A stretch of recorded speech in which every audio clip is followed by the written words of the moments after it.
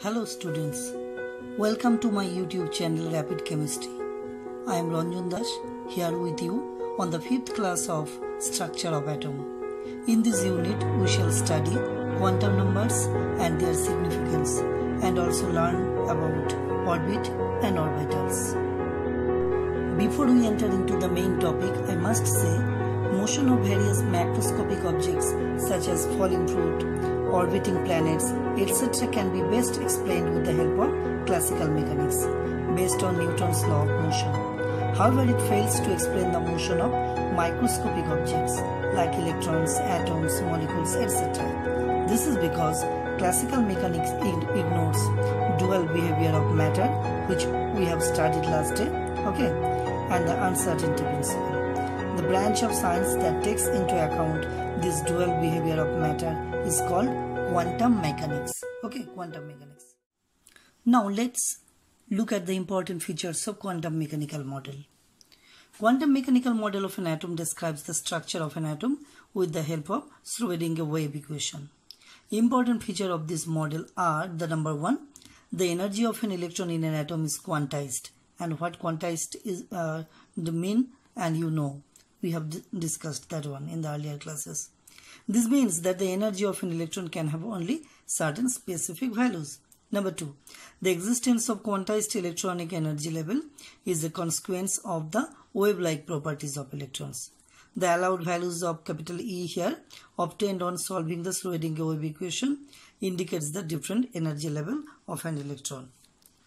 Number 3, both accurate position and the exact velocity of an electron in an atom cannot be determined simultaneously. The trajectory of an electron can never be determined accurately. Therefore, the probability of finding an electron at different points around the nucleus within the atom is considered in this model. The wave function psi for an electron in an atom represents the atomic orbital of the electron. The energy of an electron in each orbital is definite. An orbital can contain a maximum of 2 electrons. In case of a multi-electron atom, the electrons are filled in various orbitals in increasing order of energy. But here I must say, orbit and orbitals are different thing, and here we will discuss in details about all those. Quantum numbers. What are the quantum numbers? These are the set of 4 numbers that provide complete information about any electron in an atom are known as quantum numbers. So that means quantum numbers are generally 4 numbers, and these are the principal quantum number n, azimuthal quantum number small l, magnetic quantum number m, and the spin quantum number. So the principal quantum number we have studied, and that came from the Bohr's theory, and the azimuthal quantum number that actually came from the Sommerfeld's theory. And up to this we did, and today we will know the magnetic quantum number and the spin quantum number, and we also have to know how these 4 quantum numbers are related to each other. Principal quantum numbers. Principal quantum numbers, and and we have studied principal quantum numbers. This actually represents the specific paths around the nucleus in which electrons are revolving. From Bohr's postulate, it is known that each electronic orbit surrounding the nucleus in an atom represents an energy level. We got it, that one. So average energy of the electrons revolving in a particular orbit is fixed. So these orbits are called principal energy level or principal quantum level. Depending on their distance from the nucleus, these orbitals or principal energy levels are designated by the numbers 1, 2, 3, 4, etc. And these numbers are actually called principal quantum numbers. So whenever the principal quantum number value is 1, that represents the closest cell from the nucleus, and that is K cell, and then L, then M, and then N, and so on. And if it is nucleus, the closest cell L, that one, and for that one N value equals to 1, that is the principal quantum number 1.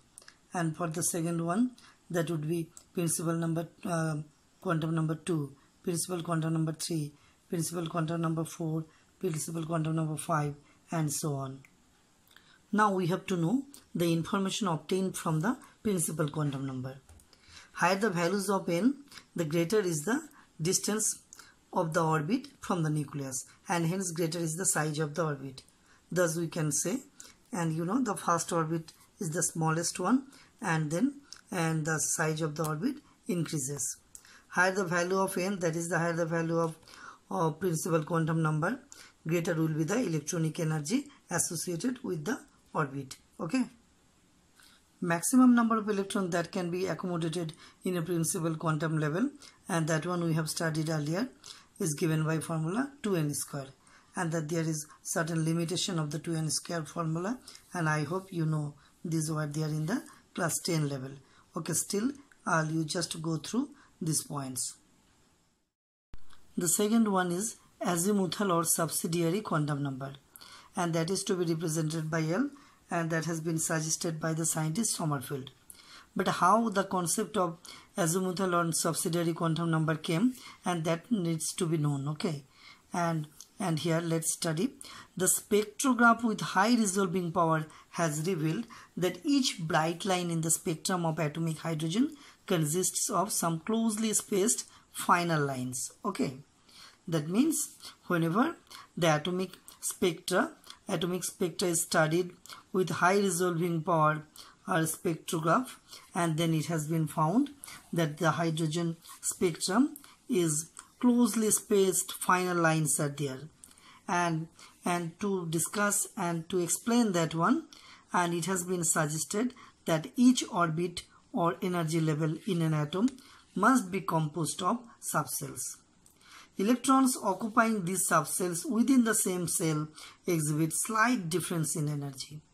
In order to explain the formation of fine structure of spectral lines, the scientist Sommerfeld proposed the existence of elliptical orbits besides both circular orbit. Okay, got? Okay, in order to specify the shape of the elliptical orbit, another supplementary quantum number is necessary, and that is the azimuthal quantum number.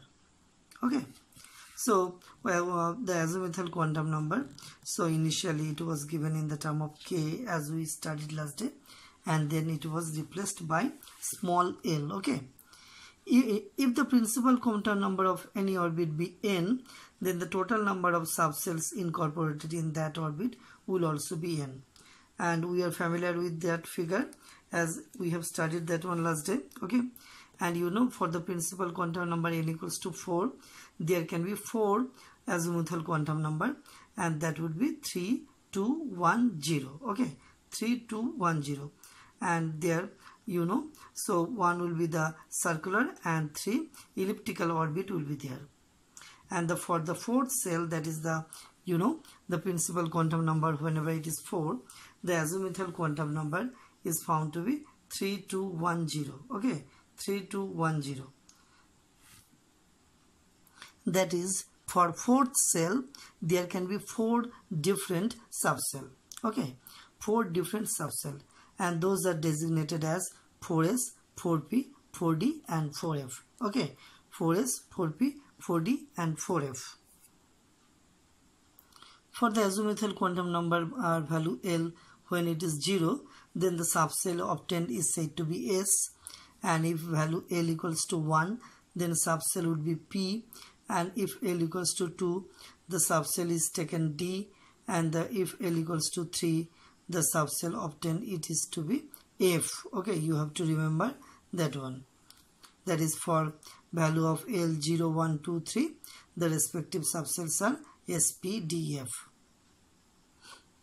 As per quantum mechanical calculation, angular momentum of a moving electron in an elliptical path is given by that one. Okay, that derivation is not there in our syllabus.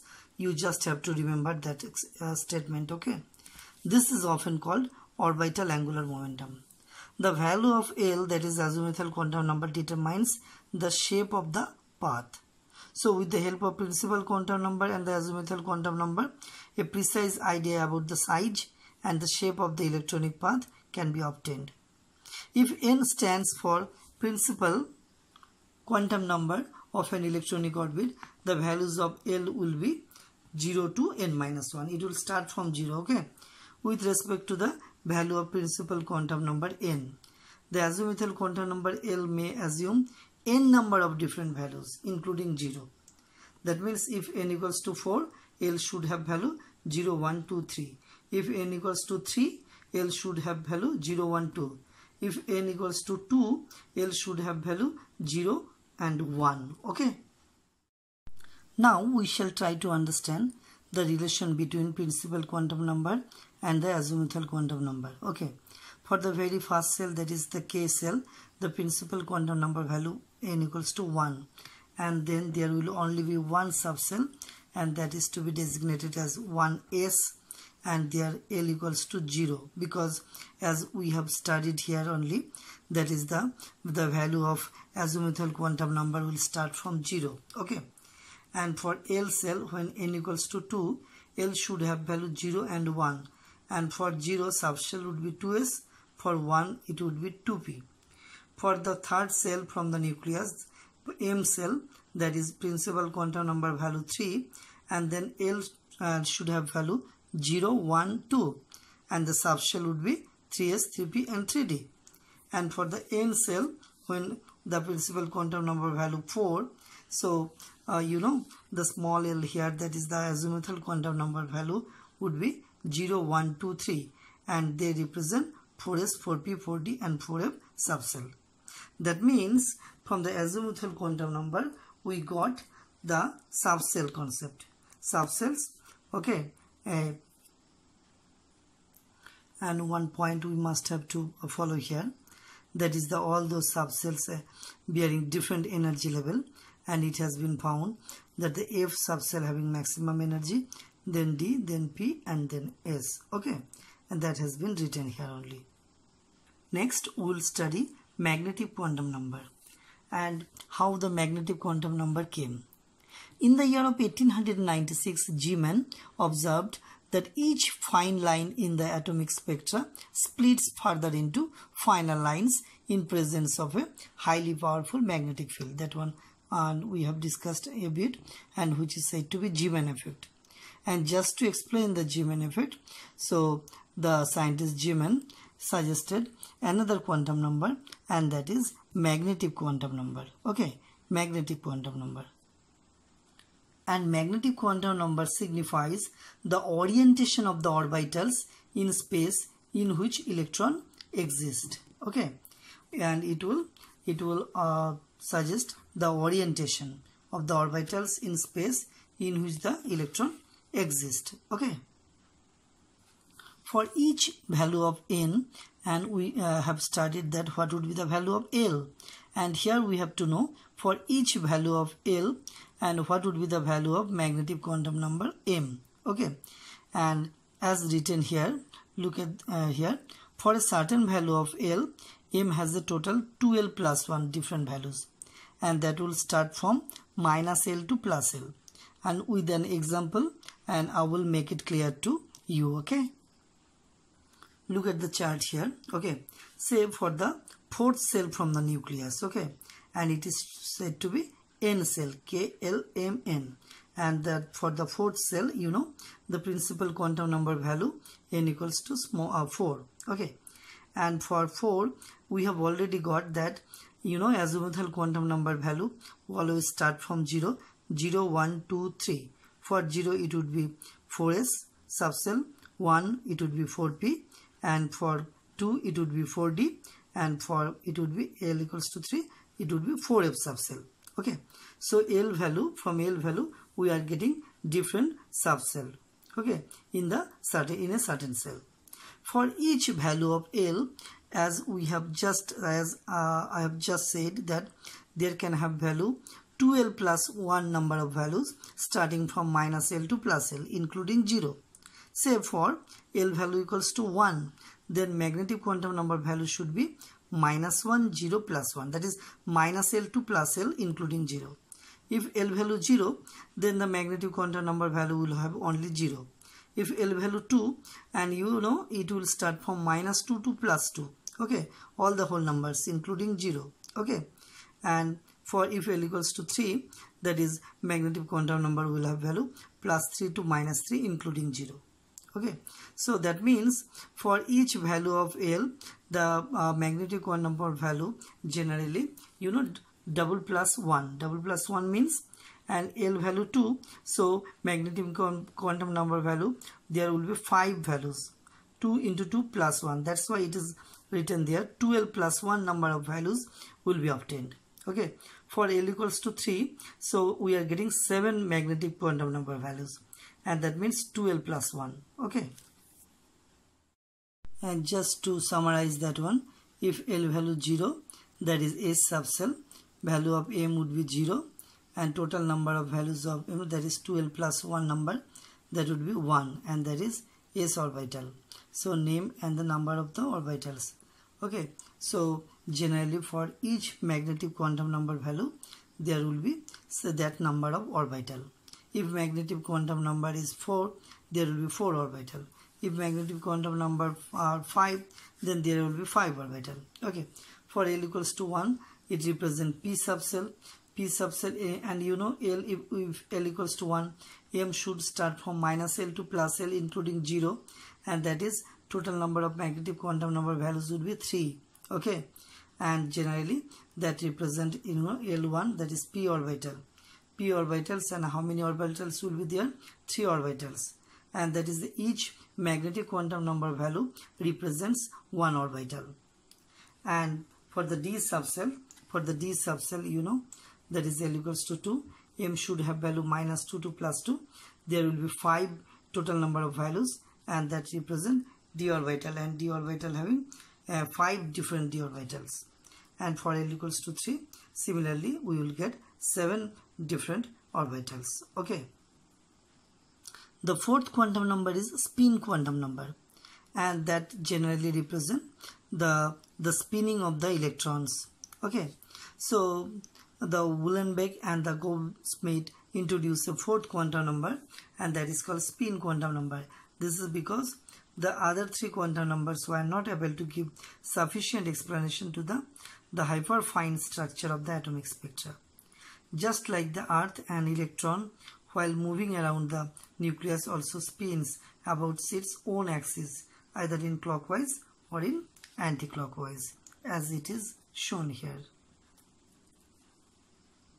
Each type of spin can give rise to characteristic spectral lines with the formation of hyperfine spectrum in the spectral lines. Okay, the spin quantum number denoted by the symbol S expresses 2 opposite types of spinning motion of each electron, and the spin quantum number S can have only 2 values, +half and -half, +half and -half.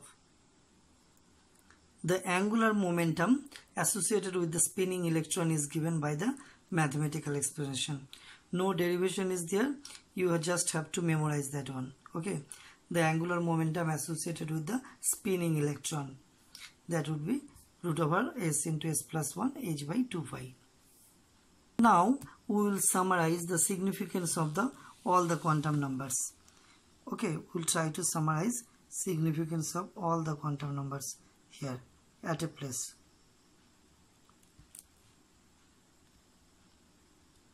Now let's go through the significance of the quantum number. The 4 quantum numbers are there: principal, azimuthal or subsidiary, magnetic and spin. And how they are related? Generally principal quantum number value 1, 2, 3 like this, and it is independent from the other 3. Okay, and azimuthal or subsidiary quantum number values depending on principal quantum number, and the azimuthal and subsidiary quantum number values start from 0 to n-1. Okay, and magnetic quantum number value also depending on that one, that is azimuthal or subsidiary quantum number, and that is -L to +L. And for the spin quantum number, only 2 values are there, +half and -half. Okay, and the principal quantum number indicates, and what does they indicate? Okay, look at here.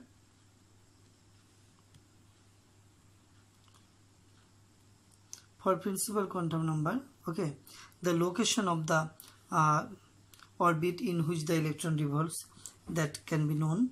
The size of the orbit, okay, the maximum number of accommodation of electron Using the equations obtained, okay, on the basis of Bohr's theory, it is possible to know the velocity and the energy of the electron. And the second one, and we are getting the information about subcell, that is SPDF, and which the electron is present. Okay, and then we also can say the shape of the subcell, be it circular or elliptical. The number of the orbitals can also be known from here, and their angular momentum. And from the third one, magnetic quantum number, it indicates the orientation of the orbital in space. Okay, and the fourth one, you know, it indicates, that is the spin of the electron, the angular momentum, and the associated with the spinning electron, and that's value is found to be that one. And it gives us some idea about the magnetic field generated due to spinning of electron about its own axis.